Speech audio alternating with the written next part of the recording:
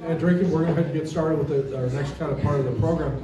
As I mentioned, one of the things that we're real excited about and happy to have the three representatives from Rawlings here with us, including Eric Reinsfelder, who's the Senior Vice President of Marketing for Rawlings, is with us. And I have to share my first Rawlings story, first of all, before we get started, because I still have this with me. I was a Cardinal fan growing up. 1964, World Series, of course, great time. I was in the third grade. Made sure that after that year, I don't know if they still do this or not, Rawlings brought out an MVP edition of whoever the MVP, their glove for the next season. So I still have my 1965 MVP Ken Boyer glove in my closet at home. So there's not very much padding in it anymore. And whenever I had to play catch with Mike or his brother BJ, my hand did hurt for a while, but I do still have my Rawlings glove, however many years ago that was. So.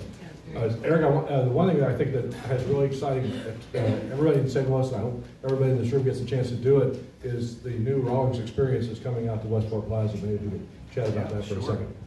Is this on? Okay.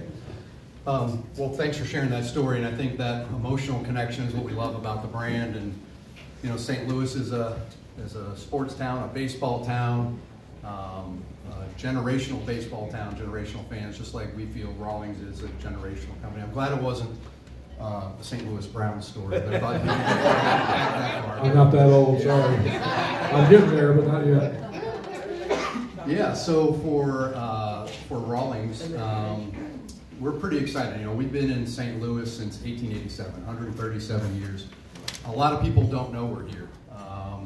About 2 years ago, we made a decision to move our offices to the Westport area. And with that, that was sort of the catalyst to kind of create more of a campus. And we decided we wanted to not only open the new offices, but also open a retail experience at Westport to get our brand out there in a bigger way. So it's a really neat brand experience that we think will be an attraction for St. Louis, that people will hopefully come that aren't here, that will want to come and see the zoo and the brewery and the arch and the Rawlings experience. And it'll be a mixture of things from, you know, a brand perspective. There'll be a glove vault where, you know, we'll talk about the history and some really neat things about the Rawlings Gold Glove Award that was established in 1957. We'll have a batting cage where kids can get fitted for the right bat that they need to swing, that type of thing. And I know one of the things about it too is that the grand opening is coming up, April 12th. April 12th. And is there going to be like is it like one admission price and then you get it? Yeah. So good question, and we get that a lot, but it's sort of part museum, part store, part interactive, if you will. So there is no cost of admission. Everything is free to come in. You can see some of the products that'll be for sale. We'll have some really unique one-of-one type of gloves that will be for sale and in the glove vault as well. But there's no cost. We have a really cool history timeline as well that we're building out. So you can come and just experience it. So our grand opening is April 12th, that little flyer in front of you.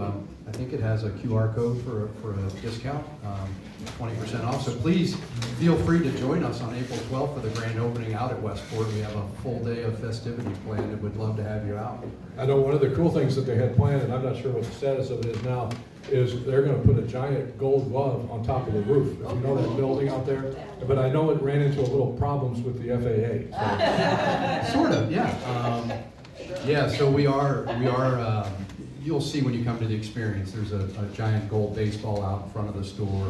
There's a giant glove inside the store. There's a big cutaway ball inside the store. You can see the insides of a baseball. But we are going to put a 30-foot tall gold glove on top of our gold building, which is exciting. But it is an engineering marvel. It's we're putting a 21,000-pound glove on top of a 12-story building, so it's like a building on a building. So it's a project. And I guess the problem with the FAA was the glare, right? Was it? No, really just, not to get too technical, but I think it's distance to the runway, nearest runway. It's actually not Lambert, it's Creve Coeur. But we're all clear to have approval. We just have to put a little blinking light up there, and we're good. They don't fit it. Good. Anybody have any questions about the Rawlings experience? Everybody look forward to go see. I think, we got one in the back. So, So I know Westport pretty well. Could you tell us where exactly, because they're renovating out there? Yes. I mean, are you close to Yeah, Sheridan or like where? Yeah, great question. Hopefully everybody heard that, but where are we located at Westport? If you haven't been to Westport in a while, and I think just looking around the room at the age of most people here, it was a happening place 25 years ago. It was really, really cool, right? And then it sort of died off over the last 25 years. Well, it's going through this resurgence, and they just put Bar 360 at the top of our gold building. That's a kind of a schwanky bar, and great appetizers and food, and great views. They put in a soda fountain. They're redoing the hotels. The space that we're going into is kind of in the middle of the plaza. Sort of next to the gold building, if you will, and by the atrium there. It was the old Casa Gallardo, and then there was a dueling piano bar up above. So it's 14,000 square feet on 2 floors. So we have two levels, and we've got an opening in the floor, so you can see upstairs and make your way upstairs. So yeah, Westport is going through a great revitalization. There'll be lots to do. We will have a giant TV screen on the front as well. LHM that owns Westport leveled about an acre's worth of buildings right in front of our store and created a green space where they will begin to host parties in the plaza again. On our giant TV, we'll have some watch parties, maybe a Field of Dreams or Bad News Bears or Sandlot, something like that. Bring families out. We'll do Cardinal watch parties. People can come out. There'll be some new restaurants going in over the next year as well that I think will bring people to Westport as a whole. So we're excited about where we are. Well, we're excited to have those guys with us now as a sponsor on the website. And again, as is the case with Archwell Health, if you don't remember anything else, you can go to, when you go to the homepage, stlsportspage.com, the Rawlings ad is there. You can just click there, and it'll link you back to the Rawlings experience. So thank you again for coming, and appreciate it. Yeah. Oh, Sally had a question. Do you have event space inside or just event space outside, or how? Yeah, good question on event space. So really, not for events at this point, but we will host a lot of things there, right? We'll have pro player visits, we'll do glove care and repair day, we'll do hitting clinics, we'll do all those kinds of things in there, but it's not available to kind of lease out. But we will create events out in that green space as well. Of STL Sports yeah, page, I mean, eventually, yes, I think we will be able to do something like that. It'll be conducive to have some things like that. We've been asked by a couple groups to do that, but we'd love to have STL Sports page there and do something like that, and appreciate all you're doing, and happy to sponsor you. Thank you. Appreciate it. Eric coming. Ryan Soller coming. Thank you, David, and Brandon Wall as well. Appreciate it. All right, we're going to turn your attention to the fact that it's opening day. Happy New Year, everybody. We did see one T-shirt in Florida, which I thought, Sally almost tried to buy it off the guy while he was wearing it. It's really, what was it? It's not happy. It's not really Happy New Year until pitchers and catchers report. So I think that was good. So, Mike, you want to get your breaking news out first, and we can share that information. Breaking news from the I didn't know what my breaking news was. Dodger Stadium. There, if you can be the first to report this. See your lineup for today: Donovan in left, Golby at first, Gorman at second, Arenado batting cleanup third, Contreras catching, Burleson DH, Walker in right, Victor Scott making the start in center field, Mason Wynn at short, and Michaelis on the mound. Is that a winning lineup or not? Yes.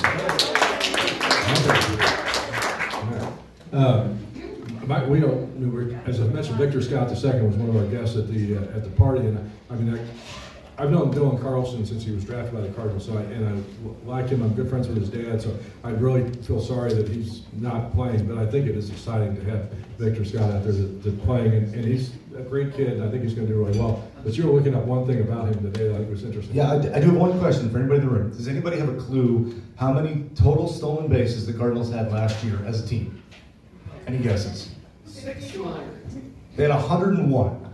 And how many? That was 162 games. Now, Victor Scott, in 120 games, had 94. So if that tells you a little bit of how the game is going to change. Well, hopefully. The two things that I'm worried about with Victor Scott is that, number one, he has to hit, and obviously, he has to have a game of Major League experience, to have a game of AAA experience. He's played 163 games in the minor leagues in his career. As recently as June 25th of last year, he was playing in Peoria. So, I mean, that's a pretty big, quick rise. So he has to be able to hit enough to get on base. And then I'm just really worried that the Cardinals were not going to turn him loose once he gets on base and let him run, like the 80s Cardinals did with Vance Savoy and some of those guys. I would think they have to test it. They have to let him run a little bit, right? He talked at our baseball bash down in spring training about how the ability to throw over to first base, the pickoff attempts, has really helped him because now that once they throw over twice, he knows, okay, I can go on this next one, and it really took off a lot. So I think with his speed, you got to try because you got to create some offense because this team needs it. And even though he's sitting 8th or 9th in the lineup too, I think he still have that opportunity to get on base and be there when some of the other guys come up to bat. So it'll be interesting. It'll be exciting. I think it's something everybody's looking forward to a little bit. The other way is, and hopefully everybody's had a chance. Everybody's had a chance to listen to the podcast, and Mike's done a great job with us on the podcast. So I appreciate him being involved with us, and just in general, thanks for everybody for reading the website, reading the newsletter. You wouldn't be here if you didn't do that. So we appreciate everybody and spread the word. Still, we're still trying to grow and become a bigger outlet and do more things. We got some good ideas for the future going forward. So appreciate everybody's support with that.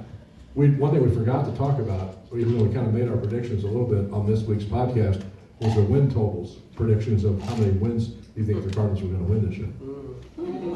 And I think What's everybody doing that for?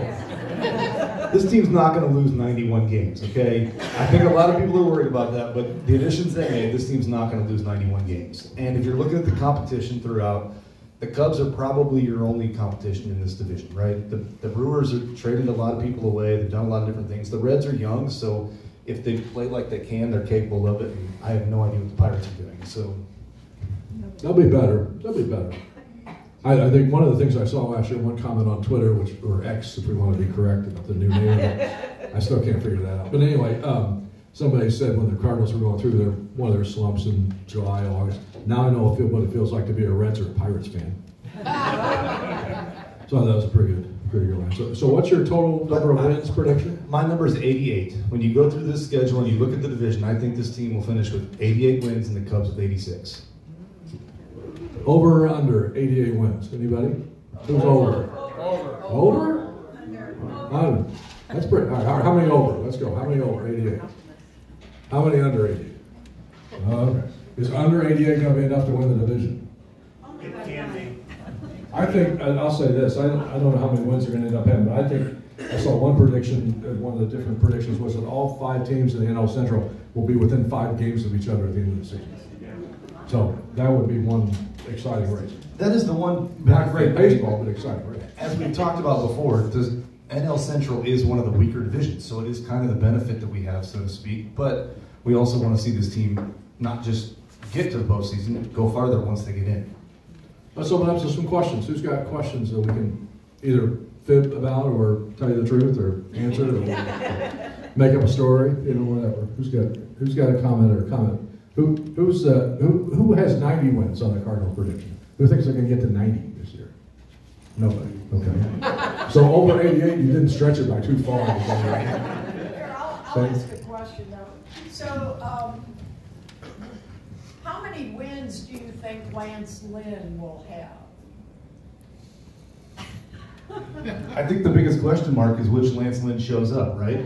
The Lance Lynn of the last couple years, you're probably hoping that he's, 10 to 12, but if we get the Lance Lynn that we've seen before, 12 to 15, and, you get 15 wins out of your starting pitcher, you're probably looking pretty good, right?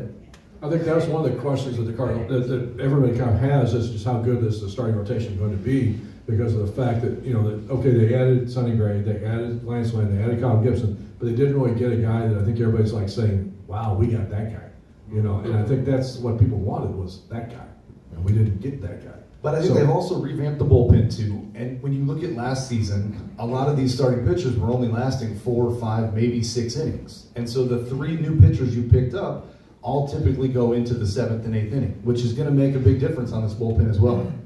The other thing about wins is that, in this age of analytics and sabermetrics and whatever you want to call it, I do think that the number of wins for a starting pitcher has been devalued. I don't think that people look at the, this guy's the best pitcher in baseball because he won 20 games. The era of kind of like we've talked about before, different eras of baseball that changed, statistics changed, but to me, wins is still a valuable statistics, and I think that for this Cardinals to be an effective club, like Sonny Gray, for example, has to probably win close to 20 games. I mean, I don't, you know, you can devalue wins all you want, but I think, you know, that proves that he was in ball games, that he's proving that the team won ball games, and that he, you know, kept his was able to pitch. You know, I always say that the best ability in baseball is availability, and I think that's one of the things that Sonny Gray's going to prove right now, is that he can get back there and pitch well. So. And the other thing too is you look at Kyle Gibson, who finished second in the American League last year in wins. So you want to talk about his ERA, you want to talk about some other numbers. Well, if you're looking at the value of, did he give us a quality start of 6 innings to get that win? He did that the majority of the time. And you're also overlooking the fact he also led the American League hits allowed. He did that too. Who else? Who else got some questions? Is Steve Matz looking better this year? He looks okay. He's a nice looking guy. No, I mean, Oh, you mean pitching one? Oh, okay. No, I think he had a pretty good spring. I mean, they brought him along a little slowly. They want to make sure he can try to keep him healthy. But I think especially that last start he had in Arizona on Monday, I thought he pitched okay. So, you know, the interesting thing to me about the rotation is going to be, as we kind of joking aside, the expectation is that Gray's going to probably only miss a couple of starts, and he could be back as early as this end of this first homestand. So then, you know, Thompson is kind of taking that spot in the rotation to start with. So you're curious to see what happens when Gray comes back, because obviously they could stay as 5 starters, they could go to 6 and keep Thompson. But if Thompson, the way he pitched this spring, he and Michaels were the 2 best starters, I thought, this spring. If he pitches well his first 2 times on this road trip, I'd have a hard time taking him out of the rotation. So it'll be interesting to see what they do then. So. Yes, sir. In your talks with Ollie, has he indicated he may leave pitchers in longer this year, or is No. it kind of the? Okay.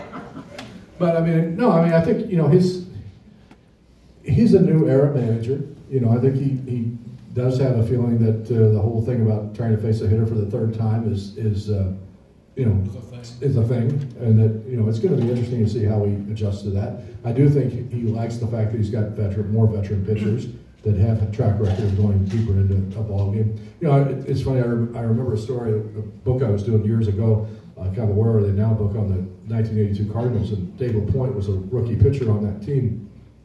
And I think this is irrelevant to what we're talking about. He said, and I don't remember who they were facing or what the opponent was, but it was somebody who was a really good hitter, somebody who's like, you know, established hitter in the league. And LaPointe's like throwing in, you know, every different pitch he has in like a situation with like 2 outs and nobody on base or whatever early in the ballgame. And he told me the story later. He said Keith Hernandez came up to him in the dugout after that inning and like grabbed him by the neck and was pushing him against the wall. He said, "What are you doing?" And he's like, "What do you mean?" He goes, "Why did you throw those pitches to him in that situation? You didn't need to do that. Just throw a fastball there. You know, what are you going? You know, 6th inning, 7th inning, he comes up, tying run on base, 2 outs. What are you going to throw him then? He's already seen that pitch." And so I think it was an education that they say he never forgot. And I think maybe sometimes the young pitchers and stuff maybe that's part of the problem about going deeper into ball games, is they don't think that I'm going to face this guy 3 times. I'm going to face this guy 4 times. I may face him in a different situation. So they have to have kind of something in reserve that the guy's not expecting. And this team really relies on the analytics. And so if the numbers tell them, hey, your batting average goes down 3rd time through or 4th time through, etc., that's really what they focus on. And so I also think that as they look at analyzing the new pitchers they have too in Gray, Gibson, and Lynn, you know, it's going to be a difference to see how long they let them go too. Who else got questions? Come on, you guys came here to the Cardinal fans. Sandy again? Yeah, I've got another question. So when we're talking about pitching, Montgomery's still out there. Could you give He your... signed with the Diamondbacks. When was that? 2 days ago. 2 days ago. Yeah. Sorry, I guess I am reading that newspaper. He was out there until a couple of days ago. Yeah, so I think a lot of people kind of wanted him to come back here. Yeah, but and the contract wasn't exorbitant. But that answered that question. Thank you. so. Do you think the addition of Brandon Crawford will be a good one for the team, since he is a veteran? Yeah, I do. I think he and Mason have developed a pretty good relationship, it seems, already, and Mason seems like he's approachable to ask questions, and I think Crawford understood the role when he came here, and I think he's going to get a chance to play a little bit. But I think, you know, I think the one kind of addition like that maybe surprised people was I think Matt Carpenter is going to actually help this club. And I mean, I think maybe before I admit when I first saw the press release come through on the email the day they signed him, I went, wait, what? You know, and then first of all, you make sure it's not a fake account to send the email, and then you make sure that it's not, he's signing a ceremonial, one-day contract to retire as a Cardinal, and then he went, I guess this is for real, so, but he had a great spring, and I think, I did a story on him, and we had a nice little chat, and he's like, the least thing I'm thinking about is me. And I think that's really helped kind of free him up mentally and physically. That I think he's going to play maybe more than some people expected, and I think he's going to play a role even when he doesn't play, and it's going to help this club. And I think Crawford would be in that same category. So. I think Crawford is very much a guy that I would compare to like Paul Goldschmidt. They're very quiet. They go about their business, but they're eager to help the young guys behind closed doors. So like they're going to be there to help them. They're just not going to be out front and center in front of people talking about it, so you may not know as much, but I think Crawford's going to be a big addition to that clubhouse. For those of you who may not know, Mike used to work at Rawlings for a while and had a lot of interactions with a lot of the players, including Brandon Crawford, in some of the videos and stuff that they shot for Rawlings. So you've got kind of some insight into some of these. Little inside track, but yes, very nice guy. Who else got some questions? Yes, ma'am. As far as the mentorship, was the audience spring training, or what's that? That would be a no. And I don't really know. I mean, we thought early on we were going to see him. Then we thought, the expectation was he'd be there by the end of March, and if he came, and I didn't see him. So I think that's an interesting story to kind of monitor as to exactly what his situation with the club is going to be. I mean, his situation, I could basically honestly say his situation is going to be whatever he wants it to be. Right.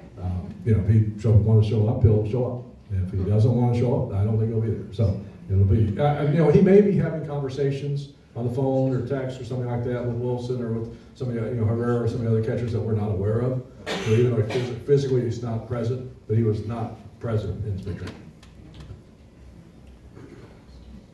What about the management? I mean, The management? yes, the manager Oh.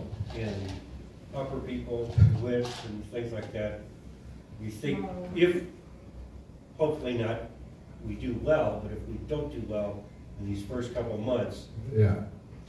I don't really anticipate anything major happening during the season, even if the team is struggling. I think one of the reasons they signed Ollie to the extension was to kind of take that pressure off of him a little bit, so that they wouldn't have to be answering questions if they start the year 3-10 or something like that on this road trip. Which, with the hard schedule they have in April with the injuries, I mean, it's entirely possible that they struggle out of the gate. But I don't think that's I think basically if they get through April playing 500, they'll be in good shape. But I think that that was part of the reason for that move. But I also think if you get into July and August and the team is real bad, signing that contract extension is not going to help them. I think they've done, they've shown in the past that that's not going to stand in the way. But if this club, I will say this, if this club, I don't know what Mike's opinion on this is, but to me, my opinion is if this club does for some reason have another really bad year, I don't know that you'll recognize this club or the front office at this time next year. I think there will be massive changes. And I would think that Mo is very analytical driven, and so that's where his trust in Ollie has come, because Ollie shows that he follows the way. And just because he signed an extension, that didn't work out for Schilt very well, right? So I don't think they're concerned about that. But I also think too that it's probably more on Mo this year than it is on Ollie, because he's the one who put this team together. He's the one who built it the way that it is. And so if this team can't win again because of that, then there's going to be a lot of changes in the front office. Time for a couple more? Yes. Which Cardinal do you think is the most charismatic? Charismatic. Like the leadership, keep level-headed. Well, Goldschmidt's probably the most level-headed because he doesn't get emotional, he doesn't get too high, he doesn't get too low. I mean, he's very much a guy that wants to win, wants to play hard. He's also a guy that is very, I think behind the scenes talking to his teammates. He's not a guy that's going to ever grab a microphone and talk about himself. I think Brendan Donovan's actually more of a guy that's going to be that emotional leader of this club. And I think he was a guy that this team really missed a year ago, was having him in the lineup. So having him back healthy, I think he's going to make a difference to this club. And I think especially as he gets a little bit older, more established in the league, even though he's established himself now, he's still a relatively young player. I think he's going to probably become kind of the guy that is the guy we talk about with this club. Yeah, I think Donovan would have been my answer too. I think he's the guy who's going to come through. Shows I've taught you well. Yeah, has to be the guy. Not to say that we have disagreements about stuff, because we do. Usually we have disagreements when you're trying to set your fantasy lineup for the Generally, or when I'm teaching you about the BIP of somebody, or their what? hard hit percentage, or their whatever other analytics that we're discussing is. Yes. Okay. Anybody else got questions? Sal? Well, we're always talking about, you cover the minor leagues, and we go to Memphis and Springfield a lot.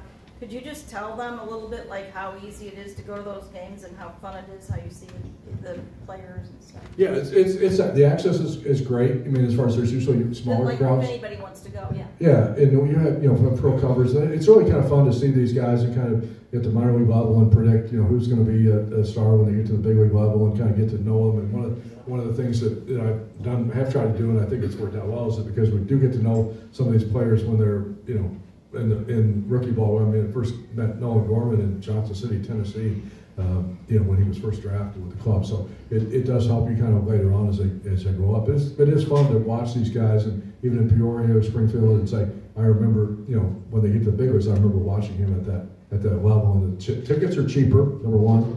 Concession stand prices are cheaper.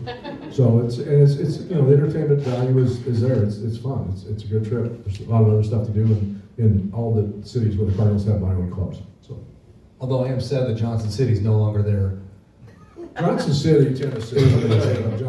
When was the last time? I guess it was 2016 or when Nolan was drafted was the last time we were there. It's now no longer a Cardinal Farm Club. When they restructured the minor leagues, they did away with that club and also the club in State College, Pennsylvania, which is now there are other summer program like a baseball MLB development league, but they're not affiliated with the Cardinals team anymore. But back the first trip that we were ever in Johnson City, Tennessee, was in 1983, 1984, somewhere in that range.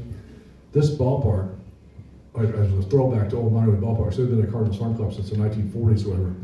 In right field, they did not have a fence. They had a hedge, and it was up the top of a hill. So it was quite exciting. But when we how about the ticket office? Oh well, okay. So when we went back in about 2016 or whatever it was, they had managed to take out the hill, same location, but they had managed to take out the hill and the hedge and put up a fence. So, but no ticket office. The ticket office was a cardboard table in front of the Pop-up tent. He was selling your tickets. He was taking your ticket, and he was checking you for security too. I think. I mean, you talk about the rawest of levels of professional baseball. That was it. The other great places is everybody's been to Roger Dean and the Chevrolet Stadium complex. If you go back to the back fields, Field 1, which is the field right directly behind the clubhouse and the bullpens and pitching mounts, all that kind of stuff. That's where what they call the Complex League team plays now. It used to be Florida Gulf Coast League, but now they call it the Complex League. They play their games there at 1 o'clock in the afternoon in July. Oh, wow. And it's hot. And you've got, about 3 people in the stands watching, whoever's girlfriend happens to be there, maybe a mom or dad, and that's it. I mean, there were guys playing in that league who had played at Division I college baseball tournaments or teams in front of 10,000 fans, or been to the College World Series in Omaha playing in front of however many people, and they're trying to prove that they're ready to move up to the next level in that environment. I mean, you talk about, people forget, I think sometimes, about how hard you see guys playing at the major league level, but you forget how hard it is to get there. I mean, what you have to go through, the conditions like that to play, and that you have to basically motivate yourself. There's no one else there to motivate you to succeed. And the guys that do it and succeed there and kind of come up through the ranks, it is exciting to see them, and they're to be rewarded and to be credited for their accomplishments in doing that. So, want to do some more attendance prizes? Another question. Oh, we got another question. Sorry. I just had a comment. Goldschmidt didn't look very good at spring training. That's a polite way to say it. And he always has a slow start, but hopefully this is his slow start before he... Yeah, I hope you're right too. Yeah, he had a double the other day, which was positive sign. He was not very good this spring, and absolutely. I think one thing about last year too, and we talked about this with Nolan Arenado as well. If you just looked at their raw statistics, home runs, RBIs, they weren't that bad. but they weren't as good as people expected. And everybody kind of talked about what a down year it was for them. But I'll say this, and I've said this on other radio stations, and I've said it in print as well. They're wrong. I guess, can you still call it print when it's a digital platform? I don't know. But anyway, I guess you could print it out and read it. But I'm a newspaper guy, you know. It's just like I call it print. But I think it's this club, as many good young players as they have, the young players, I thought, and I saw one stat already about the opening day lineup. The Cardinals will have 4 players starting today, 23 years of age or younger. The last time they had 4 players, 23 or younger, in their opening day starting lineup, 1924. Exactly 100 years ago. And I think that's what shows you that how important Goldie and Arenado Well, are. that's where I was going. Yeah, Yes. yeah. Go ahead. I mean, that's what I'm going to say was basically if this club is going to be better than they were a year ago, better in terms of being able to be in the race, it's going to start with Goldschmidt and Arenado. They have to be the guys that this club builds around, and that's because they made their bets. Kind of like Sonny Gray, they made their biggest bet on Sonny Gray being their ace, and for them to be successful, he has to be an ace. So on the Goldschmidt part, since we have Mr. Rawlings here, Down here, not me. I wondered, when he first redesigned his bat, he was lights out. And then last year it wasn't as successful. Could it be that he needs to go back to a traditional Rawlings bat, maybe a little lighter based on his age than this big, heavy, whatever? You're hired. Yeah, we're working on it. He uses our gloves but not our bat. But I mean, has anyone talked to him about this bat situation? Because, I mean, his statistics this spring were, as you said, really horrible. White Hairs at one time said the 2 toughest times to judge a player are September and March. And so I think especially with a veteran player, we'll talk about this with the veteran pitchers the Cardinals have signed, I don't really get too caught up in spring training statistics of their performance because you never know what their situation is. I mean, Kyle Gibson in Florida was awful. I mean, as far as if you just looked at the raw numbers. But like when we were talking to him one day after the game, he's talking about how he threw the same pitch on 3 consecutive pitches because he was trying to get the feel for it, trying to get it right. And he's like, and the third one I think was a home run. So, he said like, I would never do that in a regular season game. There's no way that pitch sequence would happen. So that's why you kind of have to throw out some of the statistics. And so as far as like Goldschmidt's concerned, I don't know if he had something specific that he was trying to do differently. So you kind of almost have to give those guys the benefit of the doubt because of their track record at this point. Me? No. Oh, not me. Okay, sound like my ring. But anyway, so let's see. I mean, he has to do it now. I mean, there's no more time. It's go time. So I mean, we'll find out if he can.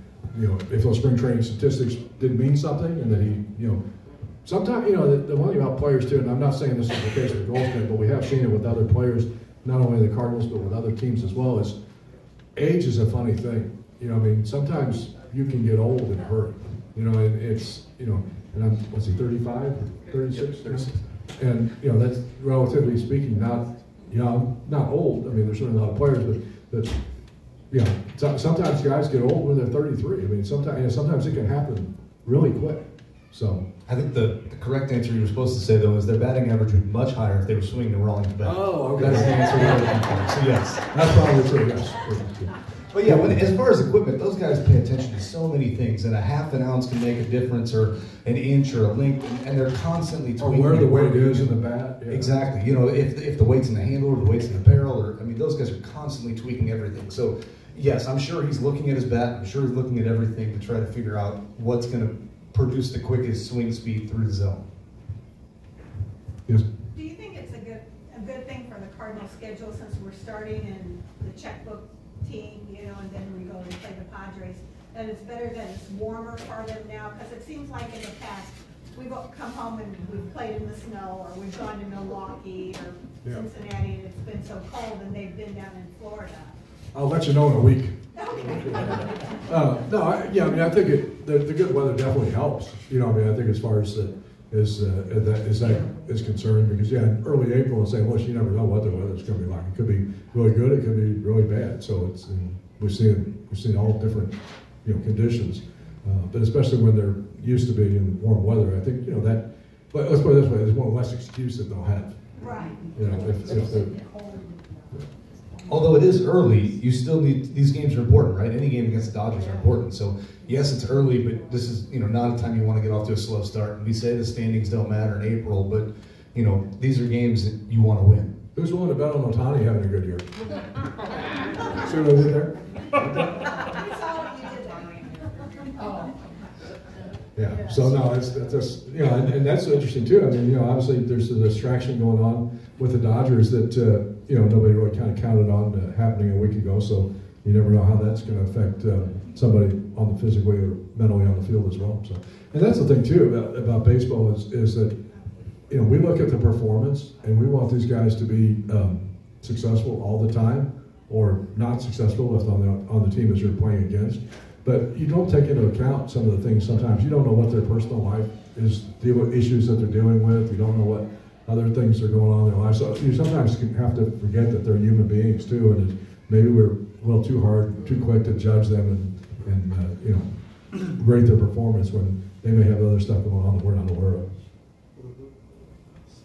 All right, tennis, anybody have final questions? All right, we've got more tickets to give away. These will be the red tickets, so it's over there. So we've got, there are four games in April that we have tickets for that we're going to give away.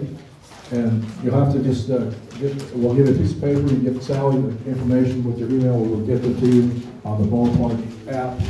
The first game that we have tickets for is next month, or not next Monday, but Monday, April 8th, so 6:45 start against the Phillies. 2 tickets to that game.